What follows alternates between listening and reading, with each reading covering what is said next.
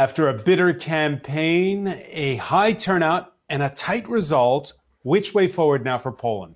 Hello, everyone. I'm François Picard. Welcome to the France 24 debate. Yeah, with nearly all the ballots that are now counted, conservative incumbent Andrzej Duda edging centrist challenger Rafal Trzaskowski in a win that enables the ruling Law and Justice Party to pursue an overhaul of the judiciary, which the European Union says falls short of the standard of member states on protecting rule of law. With such a narrow win, what kind of a mandate for Duda and his ruling Peace Party? We'll break down the growing divide between urban areas that have thrived since Poland joined the EU in 2004 and a Catholic conservative periphery that has viewed this campaign as a, quote, civilisational battle. Candidate Duda at one point even branding gay rights an ideology, one that was more destructive than communism. For the opposition, it's another in a string of losses, but it was closer this time, and the centrists can take heart in the strong show by Trzaskowski. And the former mayor of Warsaw, they believe they finally found an opposition leader who can break the ruling PiS's lock on power since 2015. Today in the France 24 debate, we're asking which way forward for Poland. Joining us from Warsaw, Bartłomiej Wróblewski, member of the lower house of parliament for the ruling Law and Justice Party. Welcome to the show. Hello. And congratulations. We also want to welcome Marcin Zaborowski, editor-in-chief of Respublika Nowa magazine and lecturer at Lazarski University. Welcome back to the show. Thank you for having me. From the Belgian capital, Brussels, from the European capital, Dominika Kozic, who's correspondent for Polish public broadcaster TVP. Thanks for being with us, Dominika. Hello, François. Hello, everybody. And from Cambridge in England, Stanley Bill, senior lecturer in Polish studies at the University of Cambridge. Thanks for joining us. Thank you. The France 24 debate, where you could join the conversation on Facebook and on Twitter. The hashtag is F24debate. Yeah, as we record, the final ballots are being counted. The margin is wide enough so that we are certain that Andrzej Duda has won a second five-year term. Turnout, very high, one of the highest since Poland reverted to democracy. More from Shirley Sitbon. The final votes were counted on Monday morning, showing President Andrzej Duda was re-elected. But the conservative leader had already celebrated his victory the night before, when pollsters said results were too close to call. Thank you all from the bottom of my heart. Winning the presidential election with 70% turnout is incredible news. I'm extremely touched. Thank you all from the bottom of my heart. Duda's rival, Rafał Trzaskowski, missed his target. Warsaw's liberal mayor had hoped people who voted for other parties in the first round would have turned to him. Duda benefited from rural, religious, conservative voters. Now, he and his ally, the Law and Justice Party, are expected to pursue their conservative agenda, continuing their controversial judiciary reform. It will continue its legal changes to the judicial system, ensuring that justice system is much more subject to the will of power coming from the executive. The country is now deeply divided between the East, where President Duda prevailed on vows to limit abortion rights, to amend the constitution, to ban LGBT adoptions, while promising to boost social benefits. Meanwhile, the West voted for the anti-Duda candidate, Rafał Trzaskowski, who backed civil unions for homosexuals, although not adoptions. He also wanted to improve Poland's fraught ties with the European Union. So the result is tight. Let me begin with you, Bartłomiej Wróblewski. How much of a mandate is this vote? I mean, there is no big change between this election and election 5 years ago, in this sense that the results are more or less the same, 51.3, 0.5 for Andrzej Duda and 48.5.7 for opposition candidate for Rafal Trzaskowski. And if we look at the results of the elections 10 years ago, 15 years ago, the story is more or less the same. I mean, always the country is divided in two parts, and they are more or less similar. There is always a difference, but it's not big difference.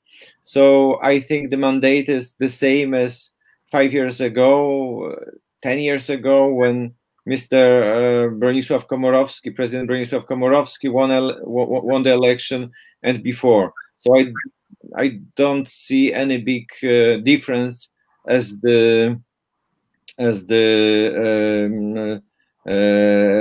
position of the president as his mandate. Marcin Zaborowski, just a reminder again, the Poland's president is mostly an arbiter. He's not the one who formulates policy as such. Do you agree with that this isn't a big change? No, I mean, I partially agree, but indeed, the country is divided, and certainly the result itself is not like massively different to what was 5 years ago. But 5 years ago, when Duda was elected for the first time, we had a different political setup. He was elected in the condition where the liberal forces were still in the government. And the election of Andrzej Duda was the first sign of the fatigue and people wanting a change. So people had since then this change for the period of 5 years. It started with the election of Duda, then Law and Justice was elected, then it was re-elected. So we have had this domination of Law and Justice in Polish politics since. And I think that in the course of this 5 years, Law and Justice quite effectively divided and opposition, and the opposition itself got weakened, and it was in a dire position only a few months ago. According to opinion polls about a month or a month and a half ago, Andrzej Duda would have won in the first round. And would have won with a big margin. And then, there was a change. Rafał Trzaskowski is joining the race. And after he joined the race, the opposition got galvanized. And obviously, he didn't win, but he was very close to winning, to getting there. He ran out of time. Also, let's mention here that he had half of the resources of the contender, of the incumbent, and also the state-owned television was all the time, pumping up the messaging in favor of the incumbent president. So the chances were not quite equal here, and still Rafał Trzaskowski, got 48.5%. So, which I think should be a warning sign for Law and Justice that opposition is getting mobilized, and the big part of the country is tired of the government of Law and Justice. Dominika Kozic, your television station, TVP, you commissioned an exit poll which found that there's this real sharp divide. Young people voting more for the opposition compared to older people, and also people in the countryside voting 63%, nearly 2/3 for the ruling Law and Justice Party. Whereas in towns, it was, the mirror effect for the opposition. Is time on the opposition side?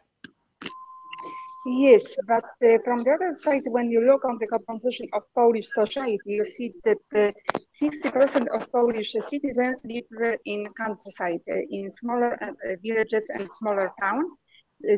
Those people from bigger towns, it's only around maximum 10 million Polish citizens. So it is a result. It is one side. And second question, it is I think that it should be kind of lesson for the government party how to deal with this, because young people who 5 years ago used to vote for Andrzej Duda now decide to vote mostly for Rafał Trzaskowski. So I think that the ruling party on justice should start to have kind of offer proposal for younger people. They used to address their efforts for the elder people, for the families, like many social programs. Now they should start to think how to talk, how to communicate with younger people. I think that one of the mistakes, it was a few mistakes, I think, even during this campaign. One, it was, for example, a very lack activity on internet, because young people they are not watching TV, they are not reading newspapers, they are observing Instagram, they are following Facebook and other social platforms. So, and it was not enough information for them. It is one question. And second, that young people are always used to be always against government. They are more radical. They want always some change. So that's why maybe 5 years ago, Andrzej Duda, as a candidate of opposition, had a huge support of young people. Now, as a candidate of ruling party, he didn't have this support. On that score, there has been some criticism of the way state media handled the campaign, with too much coverage, say critics, given to the ruling party. What do you say? I would say that it is still the same situation with public media, because 5 years ago, public television was in the hand of Platform Civic, and they used to support very strongly candidate of Platform Civic, Mr. Bronisław Komorowski. And now it has changed. Now it is in the hands of ruling party and justice, and I think that it is typical for Poland that the public media used to support candidate of government. He's or she is usually more visible in public media, so I think it is still the same story. Stanley, Bill, do you agree? No, not at all.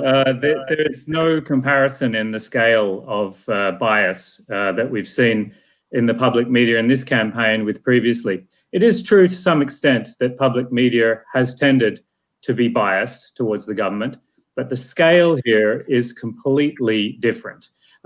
We've seen essentially authoritarian style propaganda in what is still a democratic country, I'm glad to say, and we saw this great participation of many polls with the high turnout in these elections. But nevertheless, this is not the public media of a democracy.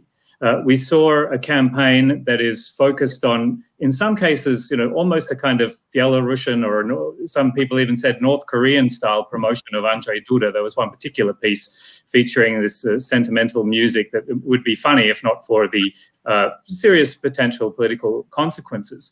To give you a sense of the way in which the opposition candidate was constantly attacked on the last night before election silence, the reports that were on the evening news bulletin, those about Andrzej Duda, had titles like "Polish Heroes Support Duda."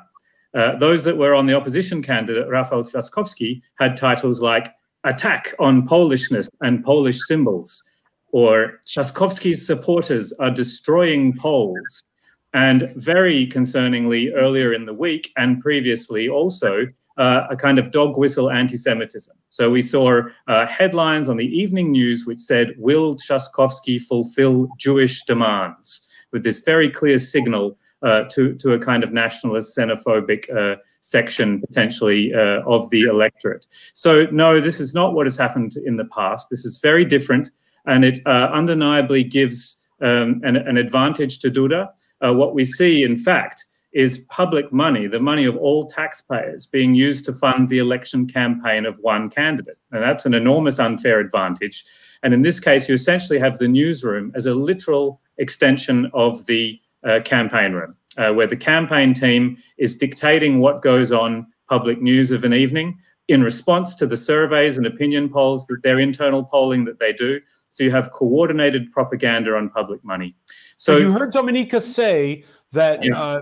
I don't agree with this. You heard Dominika say that in this campaign, younger people especially, they didn't really go to the traditional media outlets anyway. That's right. That's right. Because the aim of this is not to hit the young people or anybody in the middle. The aim of this, what's very important in elections, is getting your base out to vote. Turnout is crucial.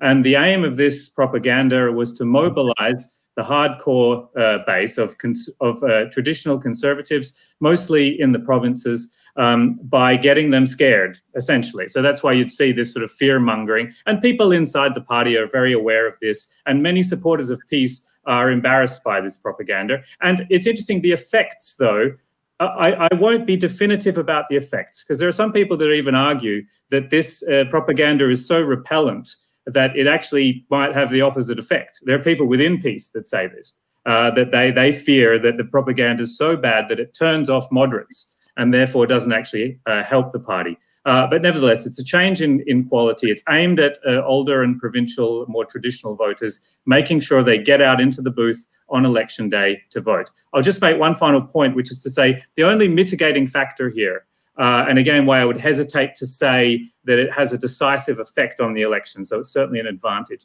is that Poland's overall media scene is pluralistic. And it is true that there's a significant proportion of mainstream media who are, on the other hand, biased against peace. And there were private media who were openly campaigning for the opposition candidate, Trzaskowski, in fact, producing pamphlets for him and distributing those for free. So that overall picture means it's not quite so clear, but the role of the public media, just in terms of what it's done to public discourse in Poland, I would say, in my analysis, is very negative in the last 5 years. Bartłomiej Wolewski, let me ask you, we said at the outset, a country that's divided, a campaign that became more bitter as it wore on. Would you, following up from what you just heard from Stanley Bill, that by energizing the base, this divide is growing larger to the point where those differences are irreconcilable between those two Polands we described? Surely not. I mean, the emotions are in Polish politics, and they were 5 years ago, 10 years ago, 15 years ago. So divisions are something normal in democracy and in Polish politics.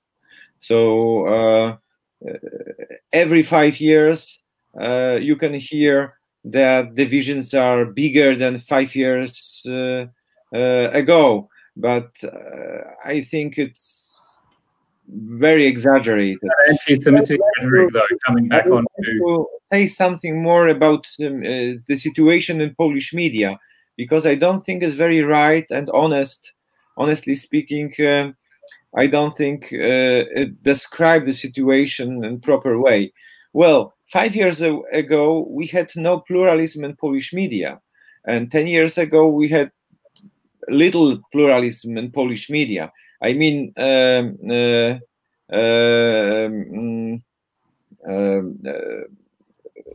problem of Polish democracy was that it was very unbalanced for very long time. But you'll agree that two wrongs don't make a right. We had our international affairs editor. We had our international affairs editor on Friday watched the State Evening News Bulletin and said the first 15 minutes were devoted to Andrzej Duda. And only then did they go to the opposition, criticizing what they deemed attacks on the press by the opposition candidate. Okay, but let me finish. I mean, for 30 years or 25 years, we had the situation when 3 big televisions, 3 big radios belonged to one political side, to liberal side. So in fact, we had democracy without pluralism in the media. Now you can complain about public television, but for the first time, maybe not for the first, but now we have some kind of balance. As for big media, you have opposition media like TVN, or big radios and internet media. They belong and they support Rafał Trzaskowski and liberal parties, liberal side of political life in Poland. So I mean, these complaints about quality of public media should be seen in this context, that we had for a long time in Poland majority of Polish citizens, majority of us, I can say it in my name as well, we had no, our voice, our convictions were not present in any media, any big media in Poland. So we had, as I said, democracy without pluralism in the media. Now the situation is different, and some people are not glad that there are conservative media, but you cannot have an honest democracy without without pluralism. I mean, and the media. I want to bring in Marcin Zaborowski. Do you agree? No, I disagree with that. I mean, I think that you know, there has always been a pluralism in media. It's not true. Really, Okay. it's not true. I mean, Small television, small newspapers can I make my point? different views. I listen to you, sir. Okay, so you always had Radio Maria. Very small radio. This is one of the most popular, you know, radios in this country. No, it's not true. 10 times smaller than Radio Z, for example. As for the number of listeners. Can we agree that I finish my point and then, you know, we can continue? So there has always been Radio Maria. There has been the Catholic TV Trwam. There has been, you know, Polsat, which was always kind of in the middle. And this is a main, really, news outlet in this country. And, you know, the right has always had a big proportion of a press market. So, I mean, I do agree with what Stanley Beale said at the beginning, that, you know, the public TV tends to be biased towards those who are in government. But we have a very different system now. A very different system in the sense that the leadership of the public media was formally nominated and appointed by the bipartisan or multi-political board. With Law and Justice coming to power, this board was removed, and now the appointment for the leadership of the public TV and public radio and other, you know, public media outlets are directly appointed by the minister. So that means that these, you know, public outlets are not really public; they are just, you know, one-party propaganda tools, and it represents a big difference to what situation used to be 5 years ago. All right, we've got a lot to get through, and unfortunately, a little amount of time. So I just want to go through some of those campaign issues that fed into this divide, if you will. And I'll begin with you, Dominika Kozic. That statement by candidate Duda, criticizing homosexuals, saying that gay rights is an ideology more destructive than communism. Did that help or hurt the incumbent? I think that this question of LGBT issues and rights was not the main issues which is interesting for the Polish voters, and I think that it was quite a mistake to raise this question during the campaign. And I would like to make distinctions between the comments of President Andrzej Duda and some politicians from his party. Some of those politicians had, of course, unacceptable statements about homosexuals, and I think that they bring more problems for president than help. And, right, and more broadly, Dominika, we can listen to Andrzej Duda. This was at a campaign rally before the first round. I just want your reaction to it. Let's first listen to the pre-elected Polish president. Niech żyje polska rodzina, niech żyje nasza tradycja. Nie wolno nam nikomu pozwolić nam jej odebrać. Nikomu. Now, seemingly a patriotic statement there. Is there a dog whistle message in there, though, that if you don't support our values, in other words, conservative Catholic values, then you're not really Polish? No, I don't agree that he told literally that if you are not supporting these values, you are not Polish, because it would be kind of absurd. But from the other side, it was lots of rumor about these issues. I think that it was completely useless because it is dividing Poland in an unnecessary way. And I think that it didn't help a lot to president, especially for the people, for the voters. There are much more interesting questions, like, for example, social programs, like security of Poland, than this question, which always used to be controversial in Poland.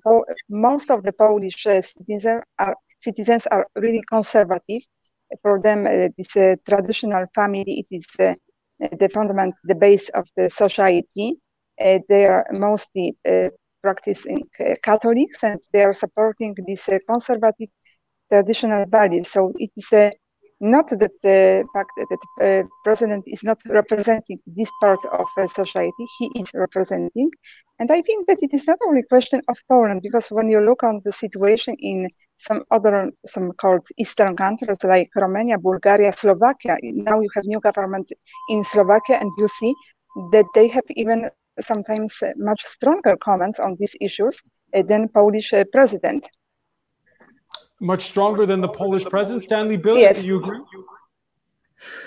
Well, I mean, just in general, I do agree with Ms. Kosic's comments on what issues were, that perhaps for many voters, there were more important issues than these issues that have obviously got all of the attention in the international media, and that there's been a lot of focus on, and rightly so. Because I think we need to divide of two different dimensions to this victory.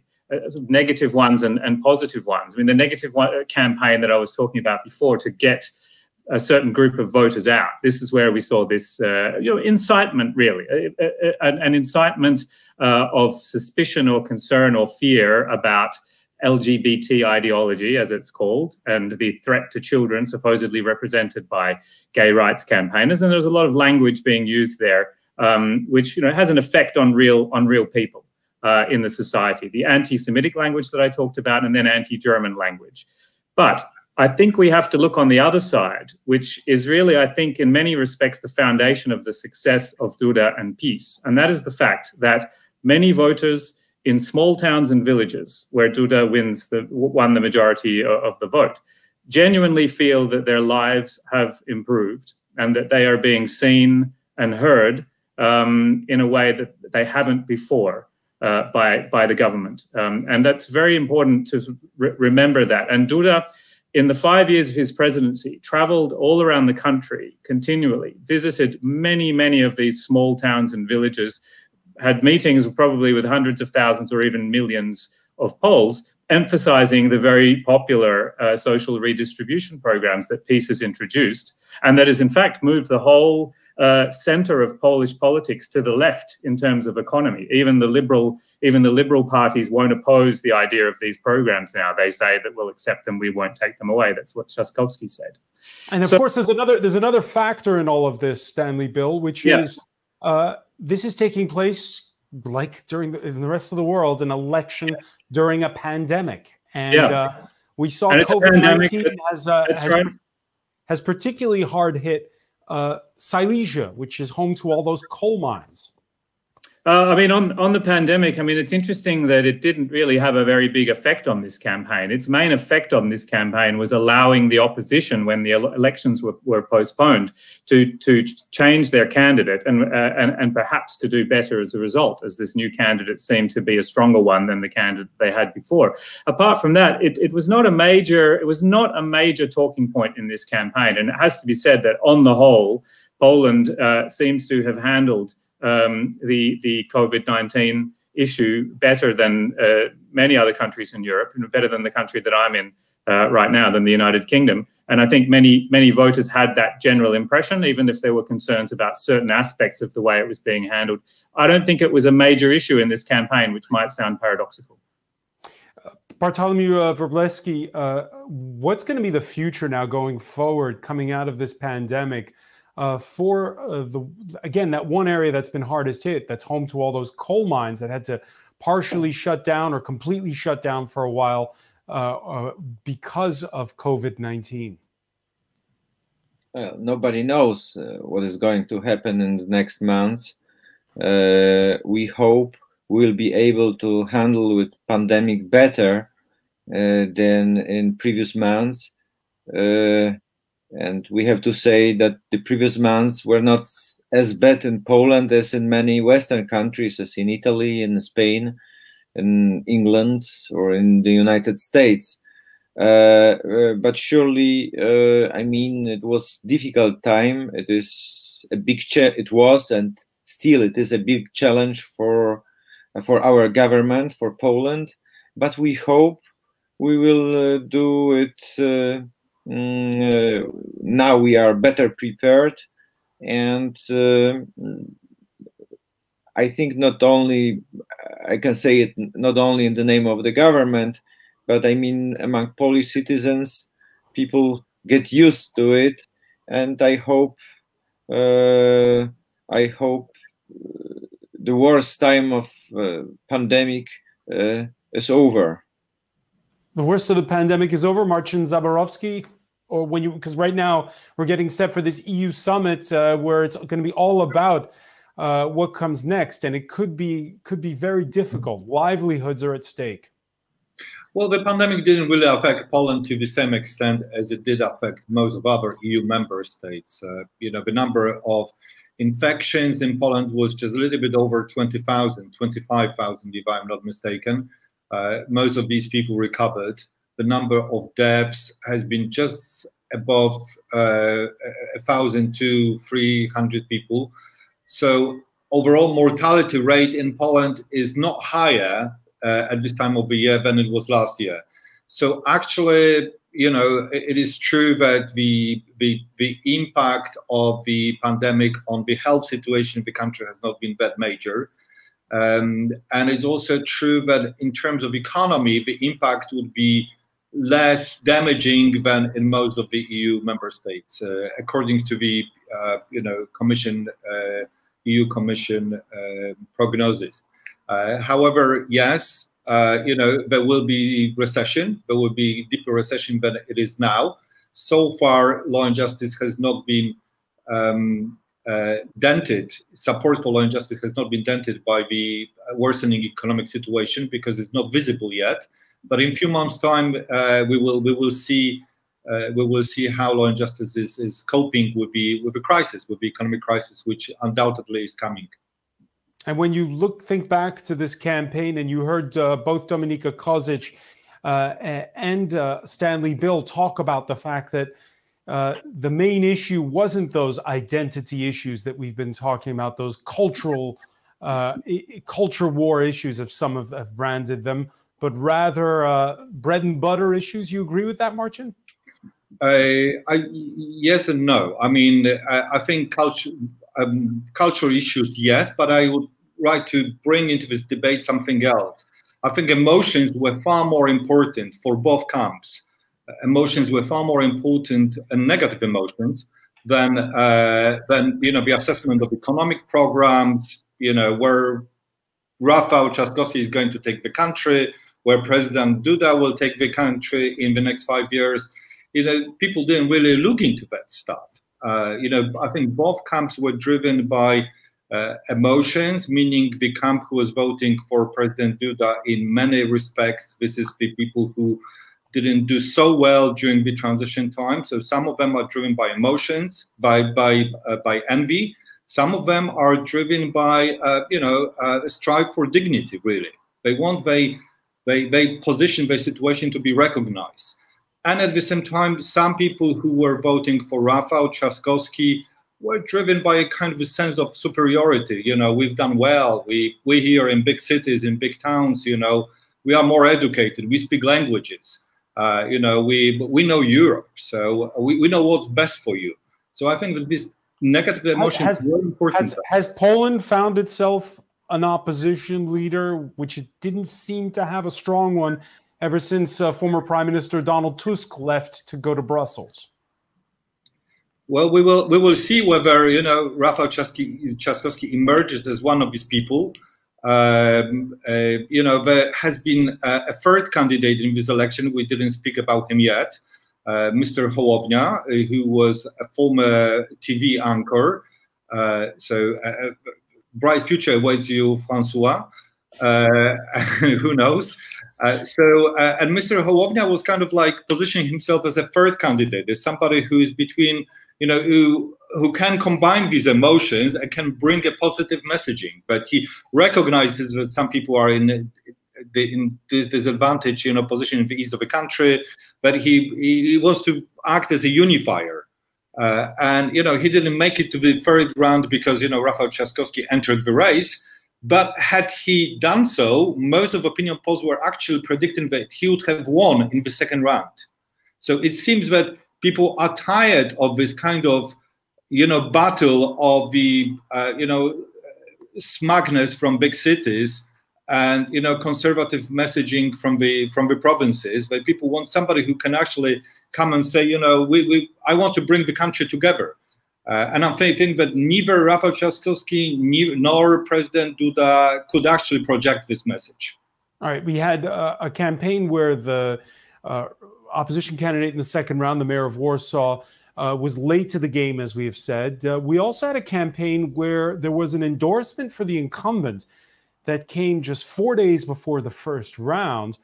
Andrzej Duda becoming the first foreign leader to visit the White House since the start of the COVID-19 pandemic.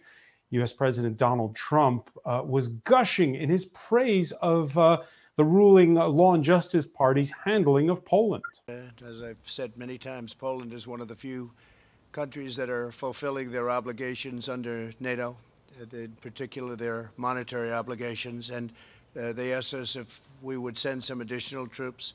They're going to pay for that. They'll be paying for the sending of additional troops, and we'll probably be moving them from Germany to Poland. And that's become more firm since that time. Dominika Kozic, that endorsement from Donald Trump, did it help candidate Duda? I think that maybe a little bit yes, because Polish people usually used to like America. For us, it was always this country who was delivering us help when it was necessary. So it was a strong message from Washington. Then Poland, it is this main alliance of US now inside the European Union after the Brexit, because without UK inside EU, it is Poland who is the biggest friend of US inside the EU. So I think that for some of the people, it was quite a strong message of support. And the other question, it is, which is even more important, it is question of security. I mentioned that it was the second issue in this campaign, it was security. Now, all of you know what is now the situation on the eastern borders of Poland, especially I mean about Russia, about a recent statement of President Putin, very, very worrying, and now we need real American military presence in Europe, especially in Poland and Baltic states. So that's why for many Polish people, this message came from Washington, was a very clear and very strong message that we will still have this privileged position inside NATO, and we will have this bigger American presence in Poland. All right, not every poll is a fan of that endorsement from Donald Trump. Again, the former prime minister, who is now the president of the European Council, Donald Tusk, on July the 2nd, putting out a tweet where he says, "I've always believed in the Republican ideals and greatness of America as an anti-communist from Solidarity, Polish prime minister and EU president. Reagan was my hero, and I got to know Donald Trump really well. These are the reasons why I pray for Joe Biden's success." Bartholomew Wróblewski, your reaction when you saw that tweet? Well, I'm not sure if this tweet was very clever. America is important for Europe, for our security, and Poland, independently, who was ruling in Poland since 1989, has been trying to convince our Western allies that we should keep the relations with America as good as possible. And I think it's still important. And I'm not a fan of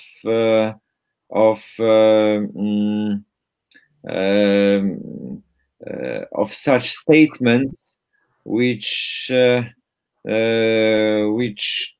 don't build this relation, which put it in question, as Donald Tusk did it.